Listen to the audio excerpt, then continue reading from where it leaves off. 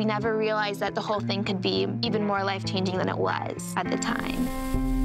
Can't live in fear. That's a big lesson that my mother taught us. She did not want us to live in fear of her dying. When my mother died, everything went from being in color to being black and white. I felt fearless in a way, and maybe I wouldn't have had that, had my mom survived. I can look back in retrospect and see the life I've made for myself now. And I've been able to learn from it, and I've been able to grow stronger from it. It's like a club. You're initiated, you get a tattoo, it is not going away.